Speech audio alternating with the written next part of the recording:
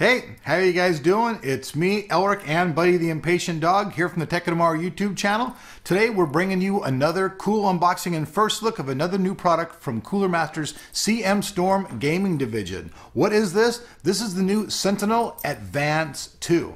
A lot of cool programmable buttons, lots of features on this thing, really high DPI. The dog's getting really impatient, so I think without like any more, let's see what he's gonna do. You gonna kiss me? Oh, yep, there he goes. He's a love dog. He loves to love. And I guess we should just probably get into the unboxing before he goes crazy. All right. You want to go? What do you want? What do you want?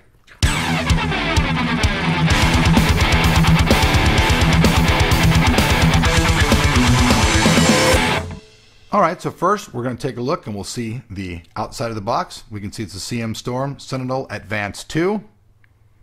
And then we'll jump around and take a look at the specifications in the back of the box.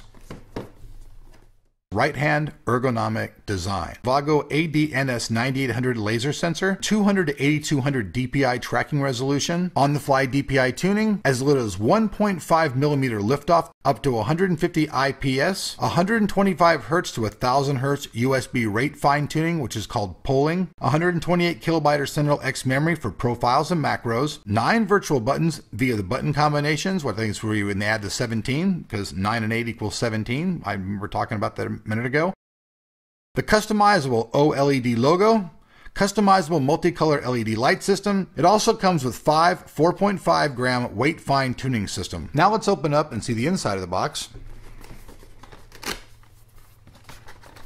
So starting off looking at the top of the box, we see it says it has a Superior gaming grade sensor. Now I don't know if this is a mistake or if that's actually what it's supposed to be. It may be supposed to be superior, but maybe they really do mean superior. Next up, we see the customizable profile light effects. This means you can change the color of the top of the mouse from red to blue to yellow to green. That's pretty cool. To the right of that, we also have 128 kilobyte Sentinel X memory for profiles and macros. On the fly DPI fine tuning. To the left of that, this is something that's actually quite cool. You can add your clan or your community logo right to your mouse. This mouse also comes with an advanced driver panel. Has its own GUI for customizing and working with this mouse. That's pretty cool shit too.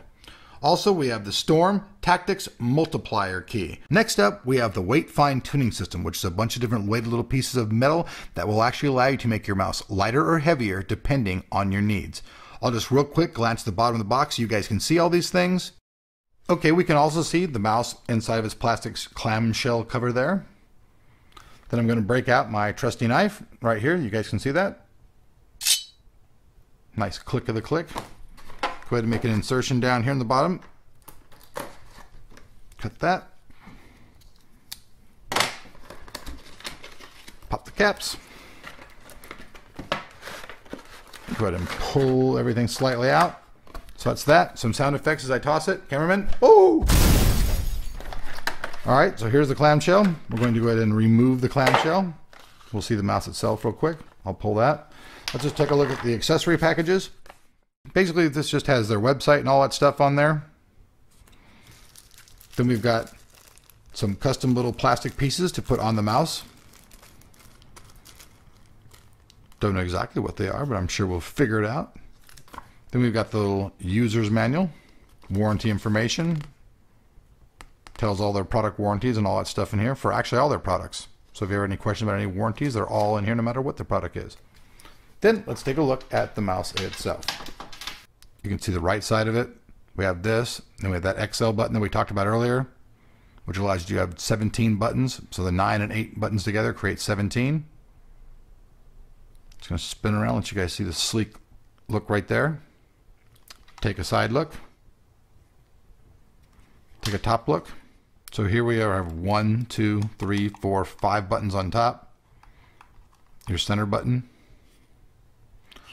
There are no buttons on this side at all. Show you guys the front kind of under view. Then the total bottom view. Here's the sensor. Sentinel Advance 2. Also, as we see at the bottom of the mouse, you guys can see it says right here, it's made in China. Oh yes. And then earlier we talked also about the weights. They're located inside of here. So let me turn this thing around right here and pop this thing off. So here are the weights. I guess they just actually pull out one by one. Actually, I'll let the camera just get a nice shot of those. I'm not actually going to pull any of these out right now. You don't need to see them, but each one of them is weighed at 4.55. You can see that. If you want to make the mouse lighter though, you just casually pull them out and then put them back in to your liking. The back plate, it pops on nice and neatly. And by the way, all the drivers and everything for this are available on their website. I don't know why it doesn't come with a driver's CD, but all the drivers are available on their website and everything. And I usually get samples sometimes sooner, so maybe just for some reason mine just didn't come with it. But I know they will have it probably in the box and you see it. Here's also the gold-plated connector. So I mean, that's it, folks. You guys saw it here. This is the new Cooler Master CM Storm Sentinel Advanced 2 highly programmable, high DPI mouse. I'll see you guys in Fragland.